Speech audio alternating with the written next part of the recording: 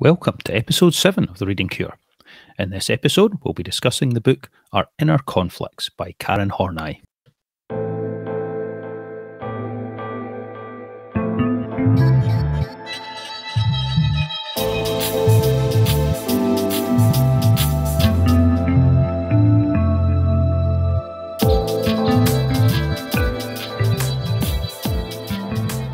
Welcome to The Reading Cure, the podcast where great books are what we like to prescribe. My name is Dr. Stephen Davis, and my co-host is Dr. Alexander Fox. Now, as always, let me begin with a quote from our featured author for this week, who is the renowned German psychoanalyst Karen Horney. Poets and philosophers of all times have known that it is never the serene, well-balanced person who falls victim to psychic disorders, but the one torn by inner conflicts. In modern terms, every neurosis, no matter what the symptomatic picture, is a character neurosis.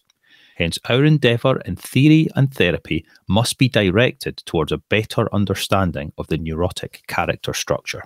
Now, Horney was born in a town near Hamburg in Germany in 1885. She attended medical school at the University of Freiburg, which was one of the first institutions to admit women to its medical programme, and she went on to become a founding member of the Berlin Psychoanalytic Institute in 1920. As time went on, Karen Horney increasingly deviated from conventional Freudian ideas, and this, along with her concern over the rise of Nazism in Germany in the early 1930s, motivated her to make the move to the United States. And she accepted an invitation by the analyst Franz Alexander to become his assistant at the Chicago Institute of Psychoanalysis and emigrated there with her daughters in 1932. Horney has been classified often as a neo-Freudian analyst due to her building upon and also revising many of Freud's key ideas. Her best-known works include Feminine Psychology, Self-Analysis, and this week's featured book, Our Inner Conflicts, subtitled A Constructive Theory of Neurosis. Delineating the nature and development of neurosis within the personality and the barriers it poses to people's growth and flourishing became a central focus of Horney's mature works, which culminated in her magnum opus, which was entitled Neurosis in Human Growth.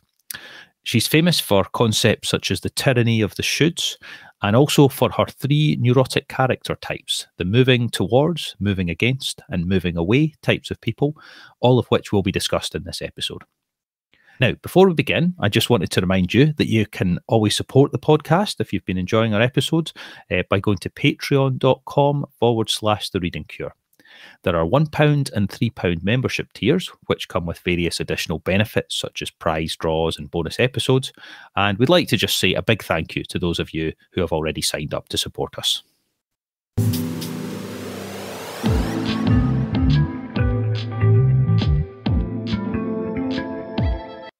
So the first question I think we were going to discuss tonight, Alec, was from the kind of Karen Horney's perspective on neurosis, how common do you think it is for people to be neurotic in the way that she defined, and how would we recognise this in someone, even perhaps oneself, when, say, a person's in the thrall of neurosis?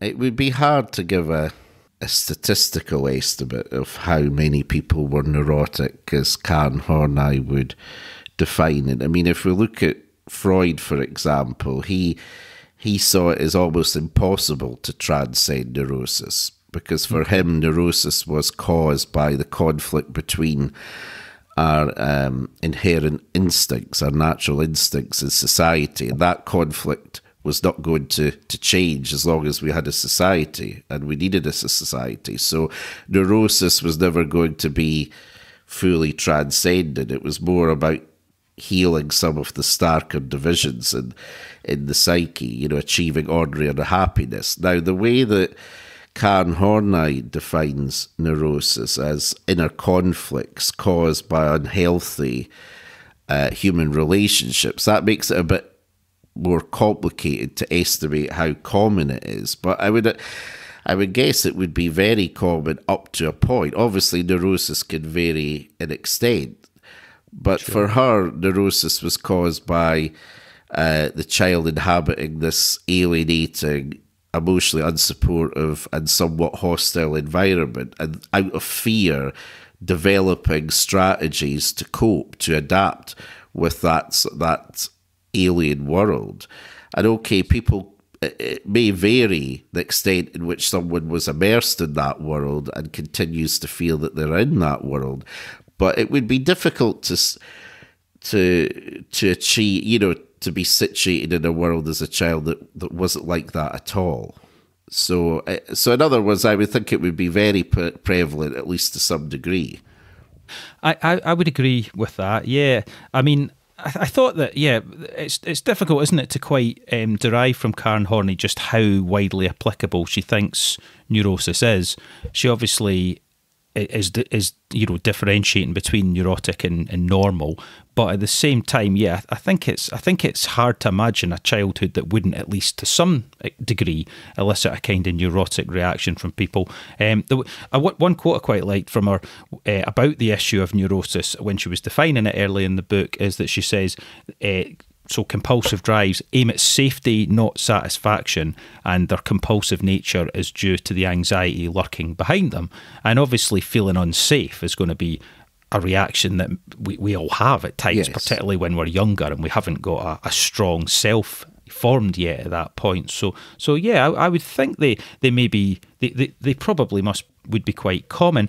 And in terms of recognising neuroses, then what do you think would be the signs that we would want to look out for in ourselves or in others? Well, just to finish off that point about prevalence, if we look at Maslow's pyramid or Kaufman's sailboat idea, that lower down it's survival needs, so it is about security.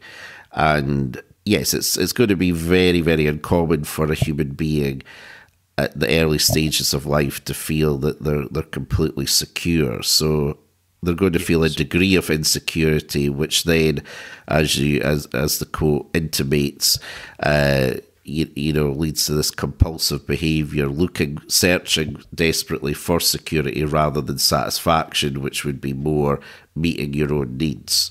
So yes, I think it would be very prevalent. But in terms of recognising it, early on in that book, Our Inner Conflicts, she distinguishes it from another kind of conflict. So she's trying to define what is neurotic conflict compared to non-neurotic conflict. So when she talks about non-neurotic conflict, because obviously that can exist, what she means is that for that individual, they want to do two things that are in tension with each other. So the person wants to do both things. They're conscious of what they want to do. They would embrace each of them if they could do them individually, but they can't have both. That is a non-neurotic conflict. It's something that can be resolved by thinking about what your own ideals or priorities are.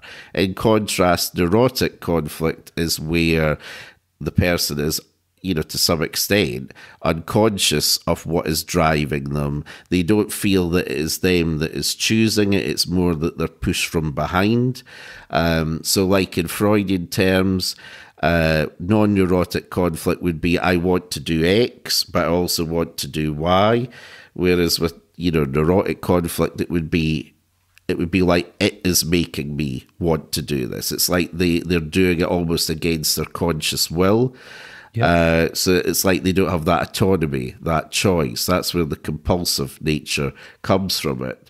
And also the thing is, they might be getting pushed to do certain things that consciously go against their own moral code. So, they might feel that they're being compelled to be exploitative in some way, even though that's not what they consciously and ethically would want to do there. I think that's a good way of describing it there. I mean, in terms of what this compulsive behaviour that you're describing might look like, I guess it would be when somebody is behaving with an urgency that really isn't quite rational in the circumstances. Maybe they seem quite fixated, they're not really present to what they're doing, there's a kind of loss of perspective, and also maybe a defensiveness would come out in that person if they were, say, if you were to challenge what it was they were doing. So an obvious example perhaps being the kind of classic person who has obsessive compulsive disorder feeling compelled to wash their hands regularly as a way to allay anxieties. I mean, that person will probably be aware that this is a compulsion that they're really terribly driven to follow, but the anxiety being such that they feel they must. Well, yes, I mean, yeah, I think that's a really good example about OCD, and I mean, at the moment, I'm also reading this book by the psychoanalyst Theodor Reich, and he talks about the very famous German author Goethe and how he had obsessional tendencies where he felt compelled not to kiss, women when he was a young man in case he might, kill them. He had these obsessional thoughts that Sure. if he kissed them, he would curse them and they would die. So he then, fled. Consciously, of course, he wanted to be intimate with them, but unconsciously he was getting propelled, in this compulsive way to avoid them. Somebody like Karen Horney might say that he had a moving away tendency. Yes, okay. In his character, but yes, he consciously he was wanting to do the opposite to what he felt compelled to do. Yeah, I think that's an interesting example there, because I guess another sign could be, we could say, inconsistencies and contradictions as maybe a sign of an underlying neurosis. A few examples I thought of, somebody who maybe has strong political views whereby they're really actively campaigning against issues of inequality, but maybe they're not very generous with people around them, as being one example, where the two don't quite fit. Or maybe somebody who's normally very considerate, overly so with friends, but then is sent a message asking for help with something which they then ignore. These little tells in a way that would seem, and again, these are examples that we would all at times behave in a contradictory way, but these would maybe be the signs when something neurotic is possibly at play. Just maybe to move on to the second issue, obviously you've touched upon earlier in one of your descriptions, Alec, you mentioned the moving away type. Now, we know that Karen Horney, one of the things she's most famous for is these three character patterns that she described. And a nice quote from her our inner conflicts is that she said, "Whatever the starting point and however tortuous the road, we must finally arrive at a disturbance of personality as the source of psychic illness." So she believed that these personality character patterns are absolutely fundamental and also derive from an underlying basic conflict as she described it. So the question was, what is the essence of each type, these three different personality types, and how do they come about? What was our thinking there? So what we see, I think, is that if a human being didn't have to endure that kind of environment, if just very hypothetically, if a human being was in a situation where they had complete security, that person, as they grew up, what they would be able to do in their relationships would be that when they felt tenderness, affection, they could move towards others. When they needed to assert themselves because they maybe felt a boundary was getting crossed, they could move against others. And then when they maybe wanted some solitude, they could move away. So a healthy human being, I think, as she would say, is someone that could act in a very context-appropriate way, that they weren't always acting in one way that didn't quite sit with what they ultimately wanted to do and the circumstances. But what she was saying is that most human beings develop some kind of defense, some kind of adaptation. So they might become a moving toward person, and they become overly compliant, and they repress their aggressive or assertive side. They also find it very difficult to be on their own, to enjoy solitude, whereas a moving against type would repress more their affection and would be more consistently hostile. And a moving away type obviously just quits the field altogether and doesn't want to get involved with others because that raises their conflicts. But in each of these solutions, we can see there's a rigid quality there rather than flexibility. Yeah. I think so. That's a good summary of it there. Yeah, I mean, she has other names for the different types. She in other works in that book at points refers to a compliant or self-effacing type as being the moving toward person, which for them, love essentially is the ultimate solution to all the problems. So she describes character traits like being over-considerate, slightly naive in their maybe overestimation of others, almost a deliberate kind of naivety, very self-reproachful, very non-competitive, and so on. So all the things associated with a more fragile, dependent kind of self that is really going to be tuning into others, such as to get their needs for love and support and affection met, but of course in a way that is non-discriminating. So obviously you said, as you were just saying, really different situations require different approaches, but the strategy is one-dimensional. So that would be how the self-effacing or the moving towards type would handle anybody that they would encounter, whereas in contrast the moving against type, which she also refers to as the aggressive or the expansive type, will have a Darwinian mindset, where every encounter with another is treated with a degree of suspicion, as if it's really a competition for dominance. So that kind of person needs to repress the softer sides of themselves, also represses their fear, and will focus on power and achievement. And it's interesting that those two seem to really be diametrically opposed in a way. And then as you intimated, the moving against, what I understood her as saying is that they hadn't really come down on one side or the other. They'd simply detached because by moving away from people, the disturbance between these two, say, contradictory sides of themselves, if they're not near people, they don't necessarily need to resolve that, because it's people that really exacerbates the sense of conflict there. So yeah, they put this, she would also call that the detached type of person. They put this emotional distance between themselves and others, and they focus on privacy and being self-sufficient, and really resist any obligations being placed on them or any sense of coercion. So I think these three types, I mean, we can all actually probably find ourselves as being somewhere in there, or to some extent. I think you're right in saying that not everybody is neatly going to fit into one. There'll be a kind of elements of many of them, but we'll also know people that we can immediately say, oh, self-effacing, that's like such and such, or aggressive, that's like such and such. So it's quite a compelling little typology that she's come up with there, actually, and I think it does really quite fit in quite nicely to our understanding of neurosis. These structures are built. It does. I mean, as I said earlier on, it's built on a common sense foundation, because if you think about the ways in which human beings could be compulsive in their relationships, they're mapped out by her three types. She's simply formalised them and highlighted the characteristics, but you can see that they are very fortuitously built into a commonsensical view of the world. Yes, because absolutely. Each of them highlight possibilities, rigid ways of being, compared to the more flexible person that can be affectionate when appropriate, when they want, and when it is appropriate, can be conflictual when it's necessary, and enjoy solitude when it's appropriate too. But these are three ways that we can be rigid. I think another interesting thing that she points out is that one of the main reasons for adopting one of those styles in the main is to achieve a sort of pseudo-unity. So as she said, the neurotic is ridden with conflicts, and they're looking for some kind of integration.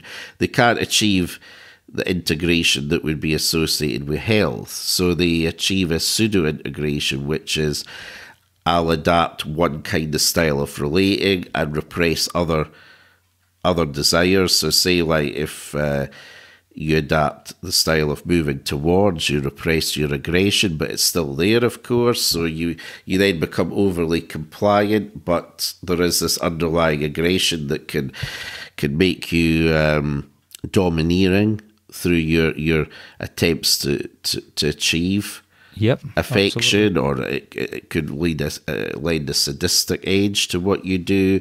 But yeah, what she's saying is there's an attempt to unify the self, but it doesn't really unify the self. It just maintains the conflict. Sorry, absolutely. I think that's a great point. These are pseudo solutions. They provide. It's like there's a devil's pact aspect to this.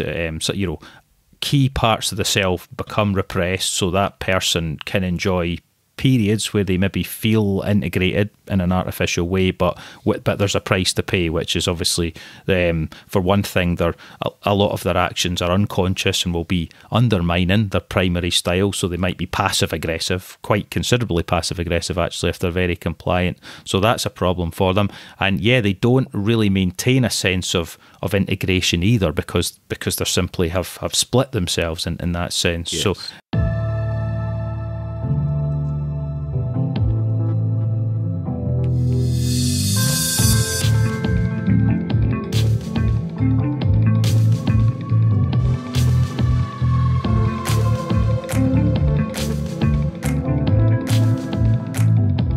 the next stage in what Karen Horney would call the neurotic solution, what would be built on top of these different types, purely because they haven't worked as a solution to that person's sense of anxiety and insecurity. What gets built is an idealised self-image for many people. So again, if they're, say, more neurotic, they would go a step further in their neurotic growth, if you could call it that. So what I was keen to ask you first of all was what is this idealised self-image according to Karen Horney, and how does it contrast with something like the Freudian superego, do you think? Well, when she's writing about the idealised self, she says it's been called other things, the superego, ego, the ideal, and such like, and I think she wanted to make clear that it wasn't identical with the superego or the ego ideal, but encapsulated aspects of each and more than that. Where it differs from the Freudian superego is that Freud had this idea that we had to internalize our moral system. It was almost like it wasn't natural. It had to be incorporated into the self, almost as this alien object that nevertheless directed our conduct, that we were not naturally going to be moral, but we were coerced into it as a compromise, in his view, when we emerged from that Oedipal situation. So the superego isn't actually what you could call our innate moral code, whereas for Karen Horney, when she's talking about the idealised self, it may have elements of the actual individual's moral principles, but they are heightened and distorted to some extent. So the idealised self can reflect some of the erotic's own potentialities, but they are heightened to almost like a grandiose level, Yes. So if, say, the person had a creative facility at poetry, the idealised self would be, about being a Shakespeare or something like that. So it's very much a grandiose version of what might actually be real potentiality. So in that sense, it's a bit like the Freudian ego ideal. It also may incorporate aspects of the person's moral code, but again, it'll be somewhat distorted and twisted so that it makes the person more integrated than what they actually are. Yeah. She gives an example of how an individual may, try and reconcile the compliant, aggressive, and reclusive sides of their nature by creating an ego ideal where the compliant side might be almost like they're Christ-like, whereas the aggressive side might be that they're almost like a prize-winning fighter, and then the reclusive side might be seen as their wise, Buddhic-like self. And as you said, there's little awareness that that these three different personas don't really quite gel together. Certainly but not, in the idealised self, it's an attempt to bring these different aspects into harmony. Interesting. Yeah, I think so. It was interesting. She mentions in that chapter that, as you described, things like the Freudian superego and even Adler, the inferiority, and also the superiority complexes, all of these things, and I think in Karen Horney's view, would be generated by this idealised image of the perfect being, the person both feels they want to be and feels they must be. It's both. It's like to me, it had the qualities of the punitive qualities, that the harsh chastisement of a a harsh superego issuing these tyrannical shoulds, generating these feelings of self-hate in the person when they fall short of that ideal. But at the same time, it's also the kind of grandiose, narcissistic, imagined ideal that the person can think they are some of the time. All of these things are the ideal. And I thought it was quite an interesting notion, the way that it links up with the different types of person, or types of neurotic character structure that she describes. For example, the expansive or the moving against type would be more likely to just simply believe they are their ideal self, so maybe act in a more narcissistic way or a more grandiose way, whereas, say, the self-effacing, moving towards type would be more likely to hold up this ego ideal as something to really beat themselves with. It would be the thing they feel they're always falling short of, so they would really experience a lot more self-hate as a result of this ego ideal. But yeah, I thought it was a very interesting notion, and as you said, it's clearly, when looked at under any rational, any kind of microscopic view, it's completely contradictory. It's the person's demanding something impossible, godlike of themselves, actually, that they just could never possibly fulfill. So it's, again, another doomed, but more extreme doomed strategy than the previous solutions, I guess. Well, it is, yeah. As she says, it's very doomed because it's created to bolster up a sense of confidence, create a sense of unity.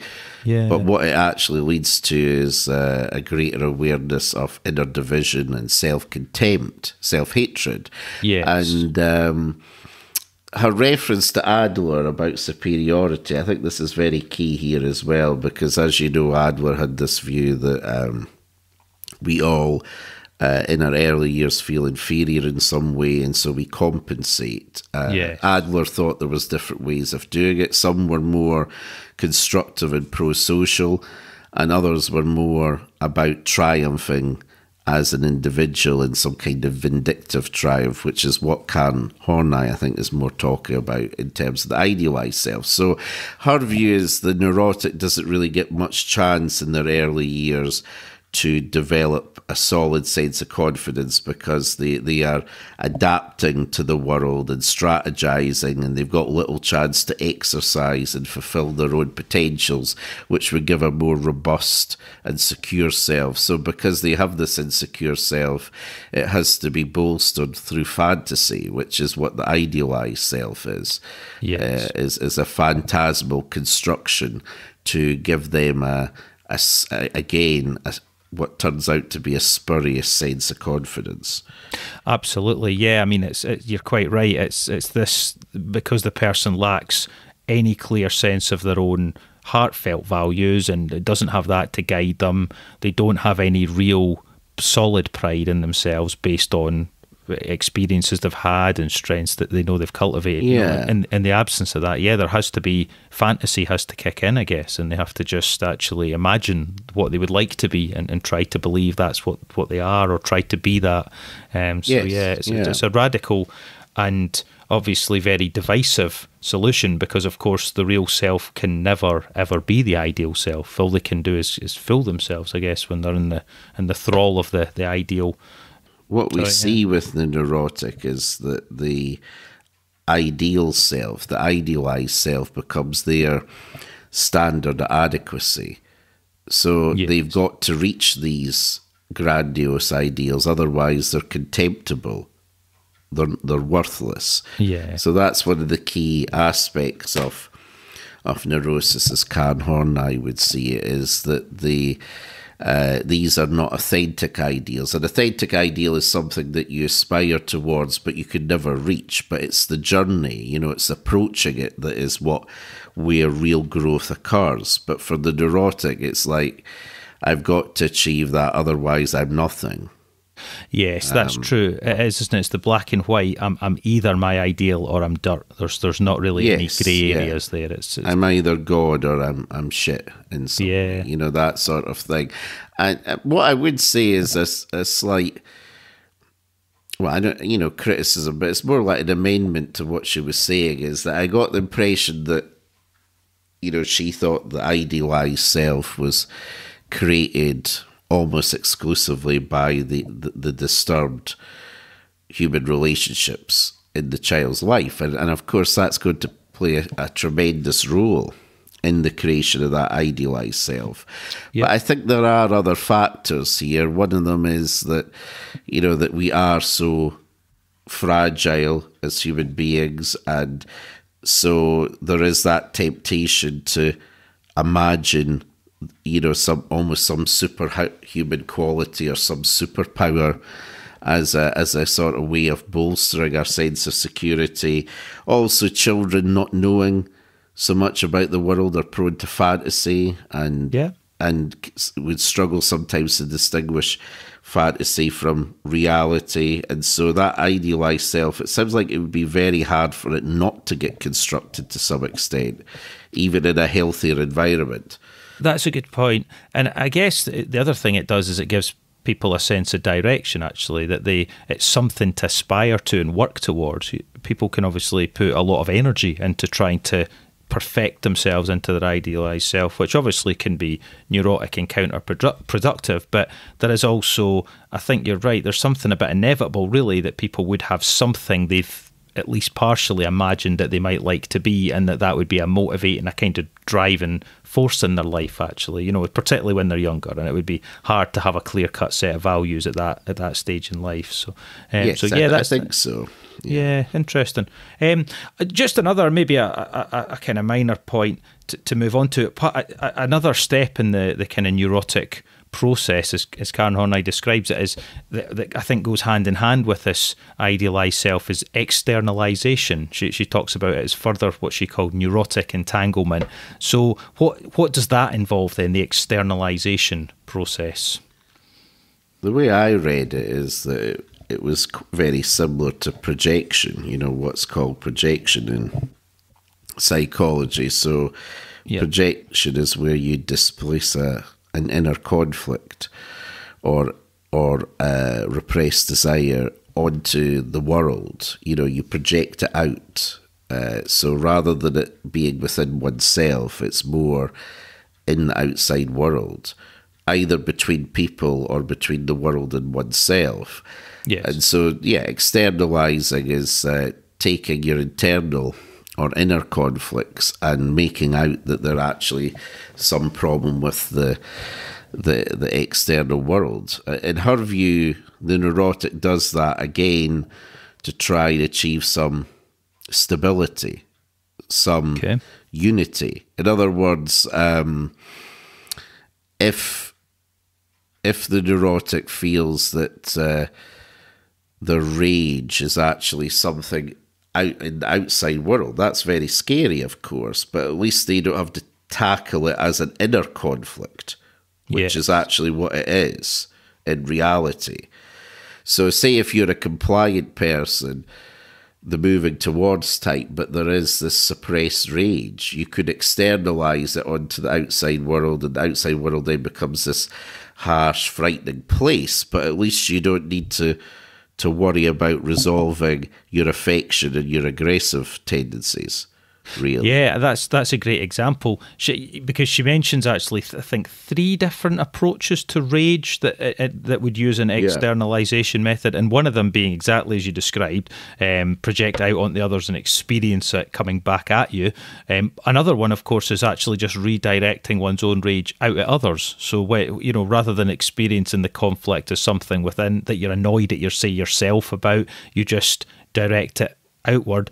And a third was the idea of it actually being more manifested in bodily symptoms, so the person might actually, because the anger's repressed, they feel tensions in their body and odd symptoms, and then a kind of fixation on those symptoms can happen, which again removes the attention from the inner conflict itself, actually. So rage is an interesting one.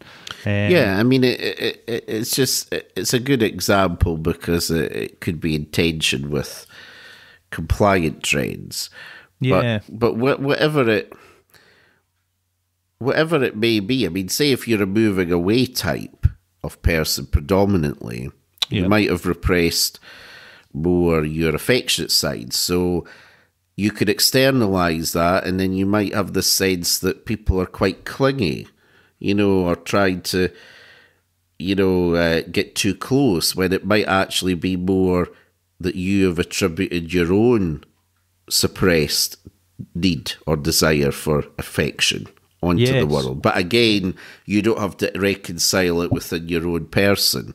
It's more a conflict between you and the world, which gives it a bit more control, and it's not seen as it seems like it's more an amendable conflict rather than one that is within oneself, and it's a lot harder then to resolve.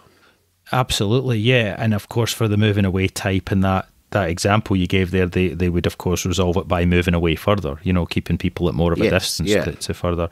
Now, and of course, as with Karen Horney's previous neurotic solutions here, it's another stage, another step towards a greater degree of self-alienation.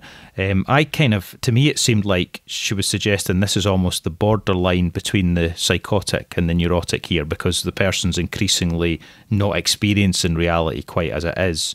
Is that fair? Do you think that's the point where these two would meet, or is that maybe not quite how she saw it? I think that's fair. The more externalizing that would go on, then yes, the more it would approach the psychotic. And I mean, Fritz Perls, one of the founders of Gestalt therapy, he worked a lot with projection or externalization. So in Gestalt, what they encouraged was being able to say "I" to one's projections. In other words, to bring it back into the ownership of the self. Yes. So, for example, and you can see these videos on YouTube of Fritz Perls working with people, but I can recall him working with some student that was sitting in front of an audience and expected them to be very judgmental, and so he then asked her to pretend or speak what they were saying. What he was actually doing was encouraging her to re-own her projections, her externalizations, to actually take that anger and judgmental nature back into the self and own it, really. Yeah. And the reason why, and he said this is waking up from the nightmare. So what he meant was that if you externalize or project your subjectivity, you end up living more in this dreamlike world, where it's shaped too much by our subjectivity, and by bringing it back into the self, you can distinguish what is me and not me. One of the things that Karen Horney says is the problem with externalizing is that the richness and variety in the self is reduced. If you're projecting out your rage onto the world, then you no longer really have that as part of your inner palette of emotions. Yes, anger, say, it's something that you are lamb-like, and the world at large is violent. So you don't have access to your own aggression, and so the self is shrunk. And this is why Perls, with his work on projection, would be working on the individual reclaiming that anger back into the self. Yeah, I think that's a really good parallel to draw there, actually, Alec. Yeah, that's it. I mean, the person who is doing so much projecting or externalizing is going to feel very empty. Actually, their emotional life will be so reduced to the emotions they've allowed themselves to feel. Obviously, the more they're in the grip of the idealised self, and the more that's off limits, and the more. Oh yes, yeah. And I think also a very important thing to highlight here is something that the Jungian Robert Johnson wrote about in his book Our Inner Gold, and what he meant by that is that what we externalise could sometimes be our greatest gifts. Okay. So you might have someone that really admires another, and maybe admires them more than what is warranted, precisely because that person has externalized some gift, projected it out, threw away their inner gold. Yeah, yep.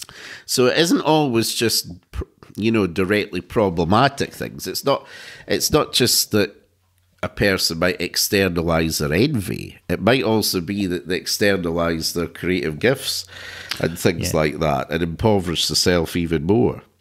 Yeah, that's a very good point. I mean, the sort of tragic waste of human potential, actually, when somebody is so, neurotic to that degree, exactly as you described. All this energy could be fueled by aspects of their aggression, but, other parts of themselves that are just more directly alive, actually, that they are, in this doomed attempt to mould themselves brutally into this idealised object. They're actually giving up the true growth, the true joy, actually, they could have experienced on this path.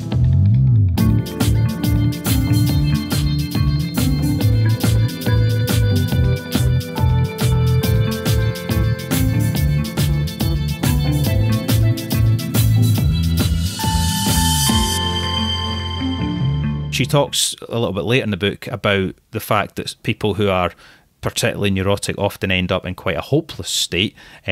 What do you think are the barriers that people face when it comes to trying to actually overcome neuroses, trying to work through them, that leave them feeling a little bit despairing and stuck? Well, one of the barriers, I think, is that the neurotic structure may not do ultimately the job of eliminating conflict and giving a sense of integration. It can ultimately do that job. Sure. But the person still feels it's the best thing they can do. So trying to dismantle that neurotic structure is going to be very difficult. You certainly shouldn't be trying to do it right away in a gung-ho way, because the person is going to feel terrified of what it would be like without that, because if on some level it would throw them back into that time when they were a child and they were in this forbidding world where they had to adapt. And if somebody was just trying to strip away that whole neurotic structure, they would feel, tremendously defenseless.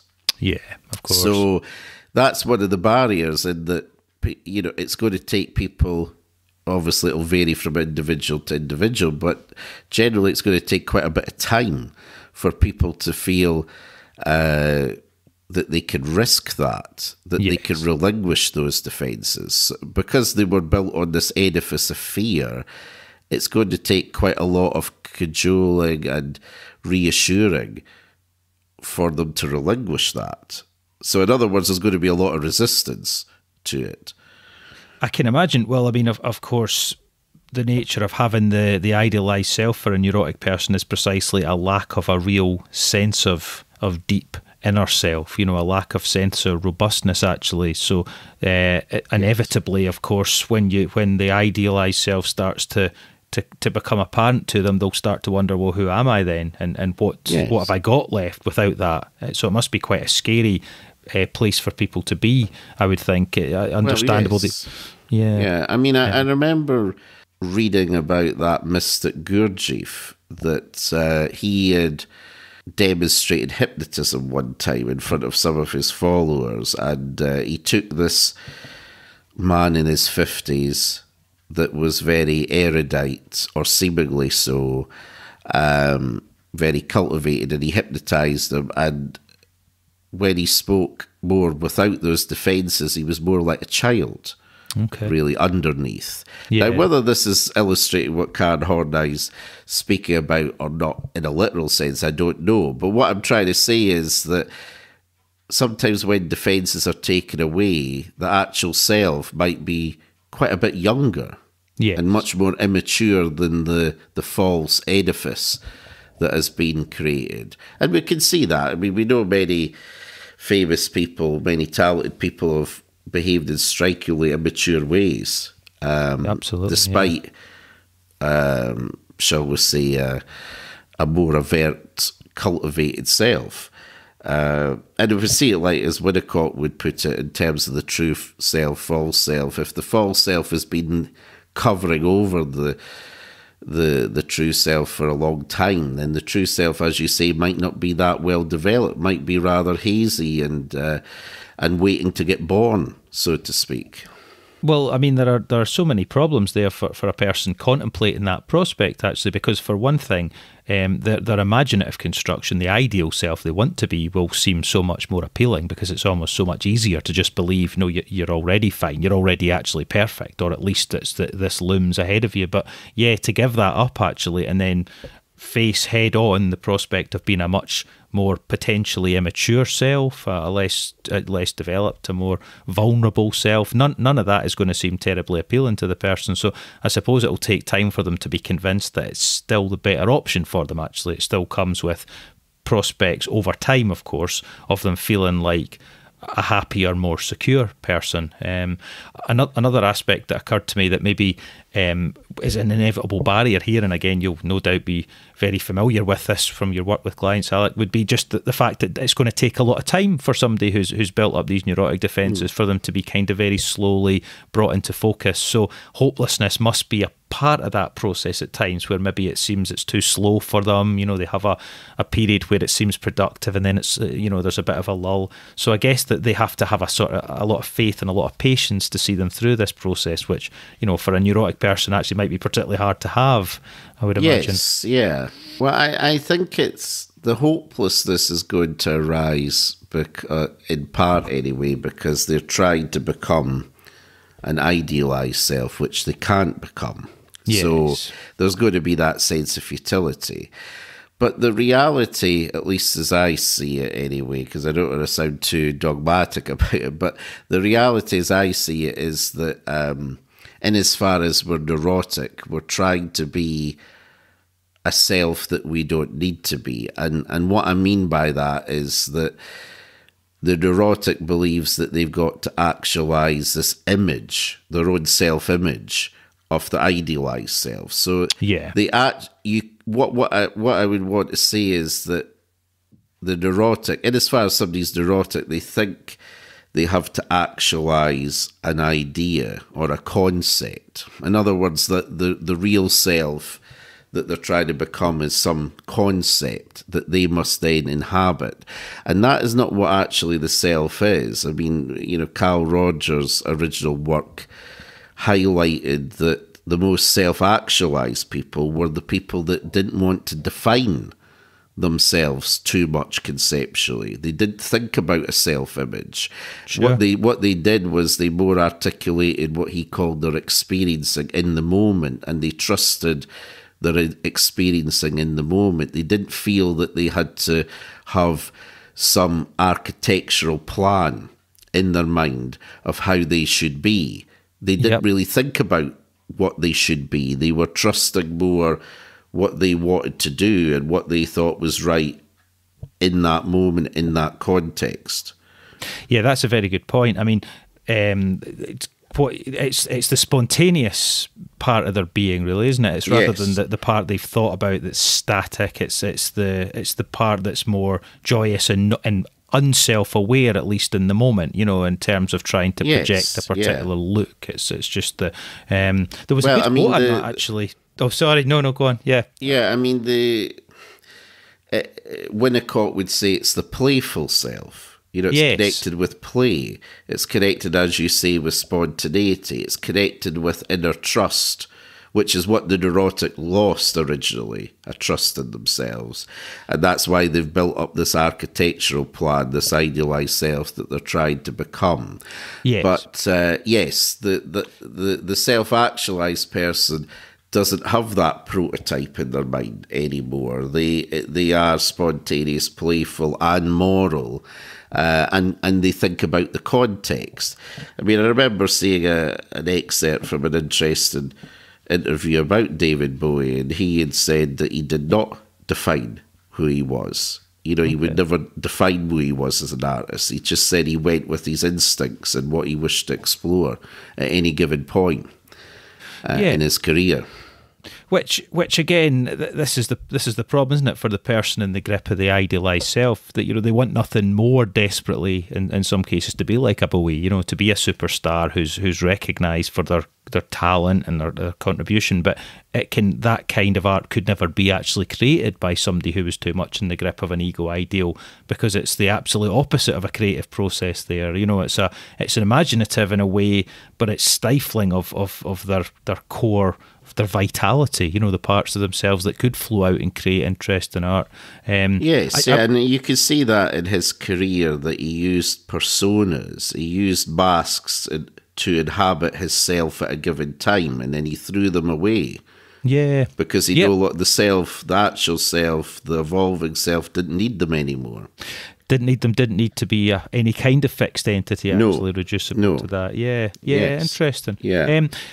Well, I mean, this kind of brings us on to the last issue, really. Could I just say one last thing about that? Of course. The last thing I would say about this is another reason why the neurotic doesn't want to move forward or change themselves too radically is that, at least initially, they're very much caught up on the idea that the way they're behaving is the way they should be. Yeah. So while Karen Horney speaks about the tyranny of the shoulds, the shoulds associated with the idealised self, the neurotic, in as far as they're in the grip of their neurosis, believes that to actualise this is what it means to be moral. So the idea of giving that up is seen as not being ethical, almost. That's point. Another resistance, another point of resistance there. Yeah, that's a really interesting point. The person will, of course, see this ideal as the almost the definition of goodness. So how immoral to suggest they stop trying so terribly hard to perfect themselves and be this good creature. Yeah, it's such a kind of counterintuitive lesson, actually, that for sort of subjectively speaking, until people really see why it is.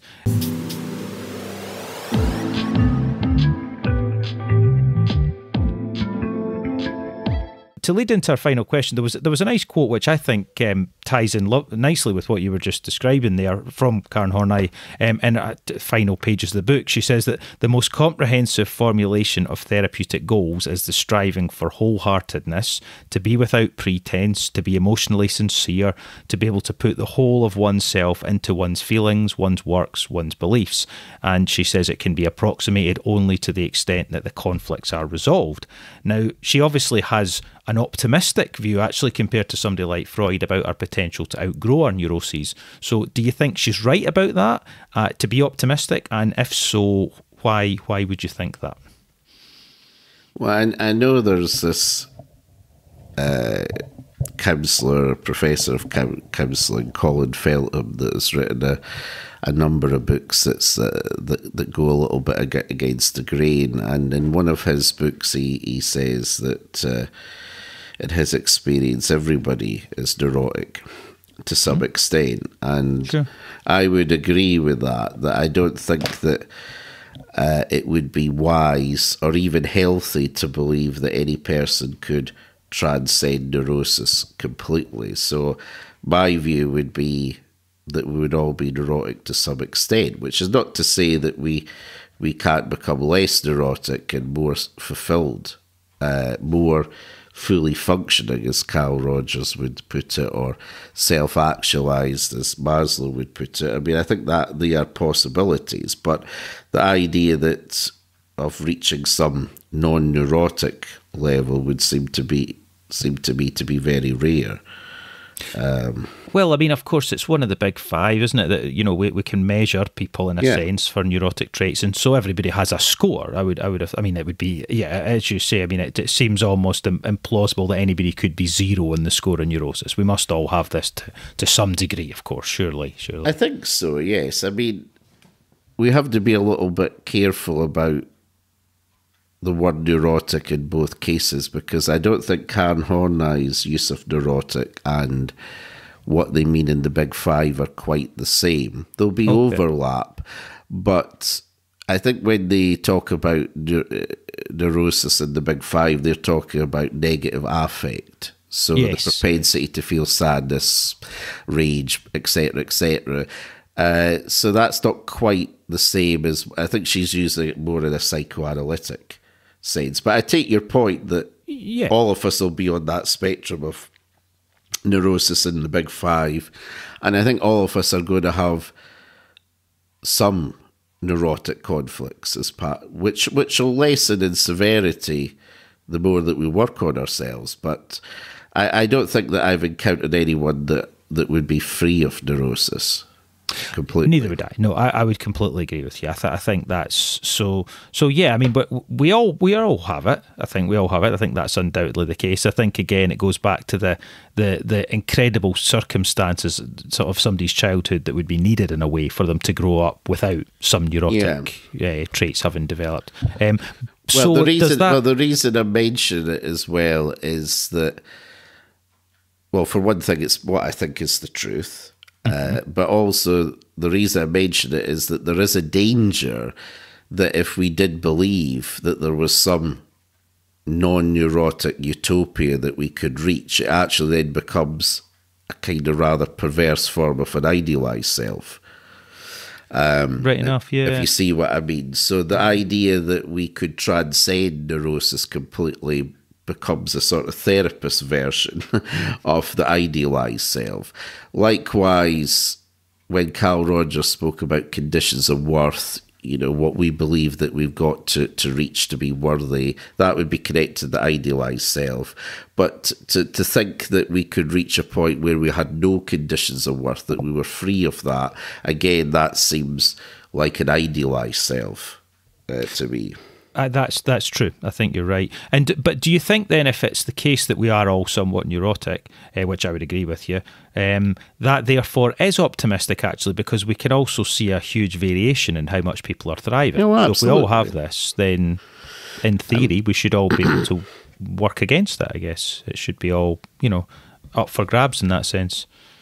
Yes, I think so. I mean, in my view, I see with clients, I've seen with myself, that as you work on yourself, as you get more in touch with what you genuinely feel, and you don't, fall so much prey to self-deception or projecting your tendencies outwards, the more that you can be honest about what's going in oneself, and trying to resolve that, the more freedom that you've got as a person, the more you can then become that spontaneous, playful self. So I can see that with clients as time goes on, as they, resolve their problems, how more spontaneous they become, how they might even joke about a previous problem. I think humour is one of the best signs that a previous problem has been resolved to some extent, because it's a sign of that they've achieved a degree of freedom and an increased spontaneity that they didn't previously have. Absolutely. I think for me, Karen Horney's work's particularly inspiring actually in this regard. I think she's one of these people that really gives you the sense that great ideas can actually be life-changing, because as we were discussing earlier, our work is commonsensical, it's accessible, but she also actually believed that we can do a fair bit with self-analysis, actually. Yes. We don't necessarily, therapy, obviously, she's very much in favour of that route as well, but, even actually just reflecting and thinking through the different conflicts that she delineates and starting to look for them in yourself and others and working on yourself in that way is a real possibility for her. And I thought that was really quite encouraging. And certainly for me, I've found Karen Horney's ideas some of the most valuable that I've encountered in terms of helping me kind of work on myself. So, I certainly, to me, her optimism is actually realistic, and it's not starry-eyed optimism, because it doesn't in any way downplay that it's a tough road to go down for people actually working through neuroses. It's slow, it's difficult, and excuse me, it doesn't always work out for people, unfortunately. There is an element of circumstances too there, but I think her optimism is justified, actually. I think that's fair. It's not naive, actually.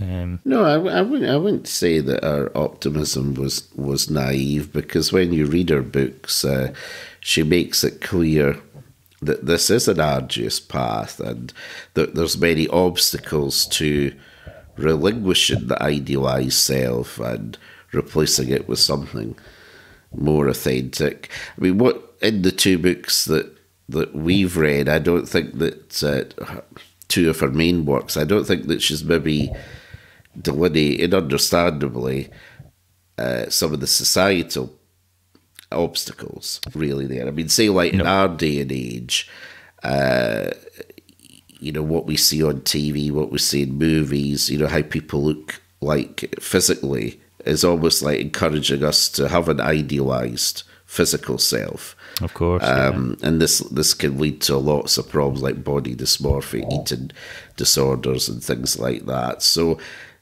society is quite a bit up against us in this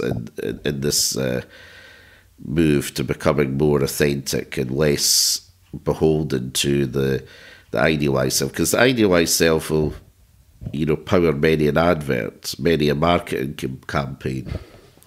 Yeah, that is. I think that's a good point. Actually, is that, I mean, we are in a particularly for younger people, as we've discussed previously, social media influences, the adverts, the films, all these things do make it hard to escape thinking in terms of an idealised self and the kind of neurotic disturbances, actually. So yeah, I mean, it is on the one hand possible for people to change and grow beyond these, but yeah, there's no getting beyond the difficulties that are bombarding them actually from their environment, especially these days, I would say.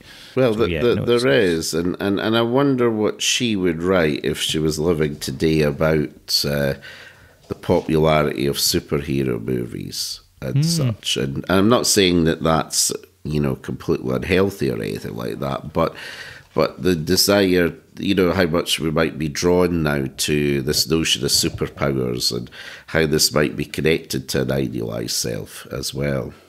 Yeah, it's a good point, isn't it? I mean, it's such a popular genre, and yeah, I mean, it's essentially a fantastical depiction of what people desperately might like to be in a certain mindset. So there's no doubt. I mean, that there must be a reason these are so popular. And yeah, I wonder how.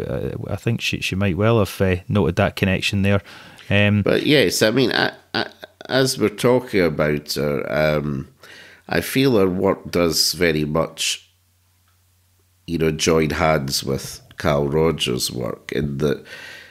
How he saw the therapy encounter. The therapist is unconditionally accepting of the client. They are as honest, as congruent as they can be with them. They're also trying their very best to understand the other person's point of view through their empathy. That it's almost like Carl Rogers is saying the therapy room is like a corrective to that basic conflict situation that we discussed earlier on. It's like the inverse of it. It's actually an area where the real self, the true self, can appear for once, and grow. Indeed, and a much needed sanctuary actually from these negative societal influences. I think her work ties in very, very well with Carl Rogers there in terms of his views. A big corrective to that original hostile environment that the child felt themselves that they were in, and they tried to adapt to. Absolutely, yeah. I quite liked as well that in her kind of concluding section, she also delineates quite straightforwardly 4 conditions that she would see as the non-neurotic way of being, which are quite straightforward actually, and I thought quite useful maybe to reiterate, which is that she thinks we need to know our own desires as clearly as we can. So we obviously need that self-awareness. We also need to have a capacity to renounce some of our desires. Actually, we must accept that there's a trade-off, and that's life, that we can't have everything, we can't have contradictory things. We must have a clearly delineated set of values and convictions from which we're acting, which are not those that we've simply unconsciously internalized through this punitive ego ideal demanding we do this and that. We've actually rationally evaluated these things and made our own judgments. And then lastly, we have to be able to bear a sense of personal responsibility for our actions, and maintain that responsibility even when we get it wrong. We must be able to actually own it in that way. And I thought that's quite nice, straightforward again, ways of thinking about a healthy person actually, who is secure, active in the world, has a clear sense of their identity, but without the traps of the ego ideal. What do you think? I think that's a very good summary, and it ties in a bit with some Freudian thought. So this, when she said about knowing our desires and then relinquishing some of them. Yeah. This ties in very well with what Freud was saying about repression, because for Freud, the idea was that because we repressed some of our desires, which we didn't really know how to cope with, we couldn't ultimately relinquish them. That's the problem with repression. They're still there.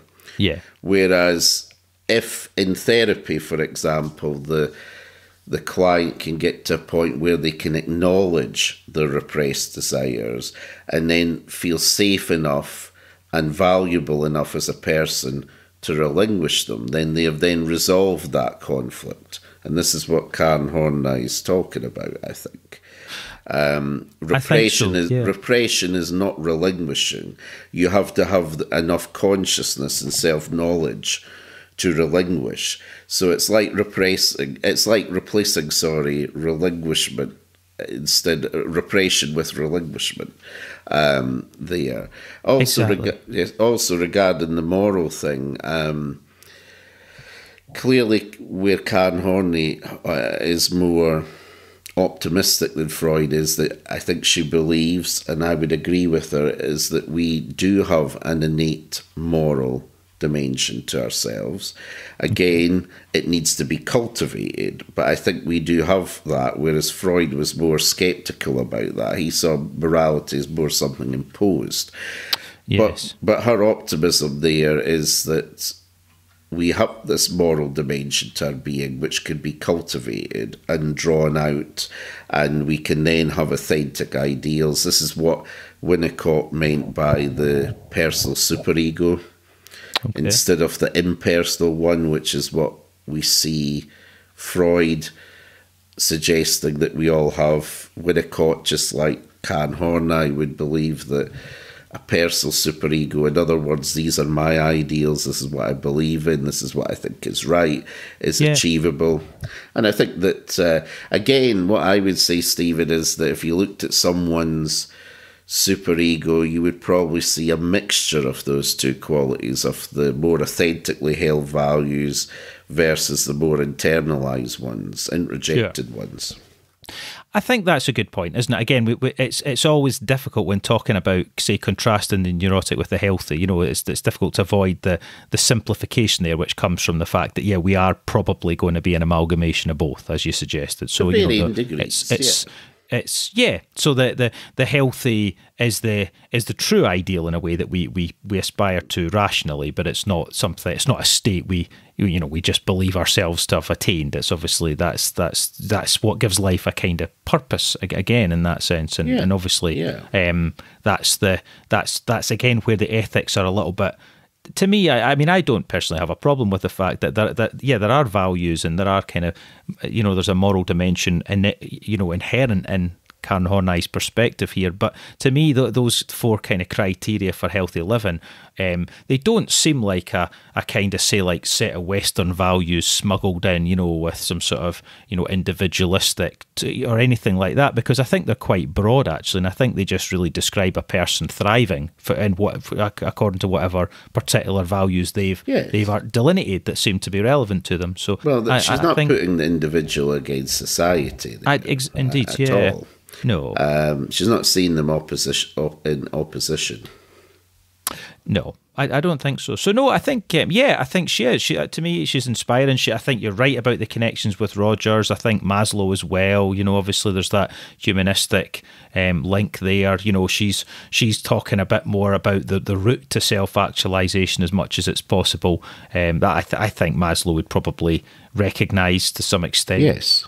He was probably even more optimistic actually than Karen Horney. Obviously, she emphasises the tough journey that the person has to undergo. But I think so. And I mean, many people have been influenced by Karen Horney. I mean, Albert Ellis was one of those people. The REBT, rational emotive behaviour therapy, is about attacking our musts and our shoulds, and so he was very much influenced by Karen Horney's notion of the tyranny of the should, and how the idealised self is based around that. So Ellis wrote a paper that said it was something like how REBT shrinks the ego, And what he meant by that is that if we deconstruct these shoulds and realise that we rationally shouldn't be trying to actualise them, that we're shrinking the ego, but in her case, it would, the way she would call it, what she would call it would be the idealised self.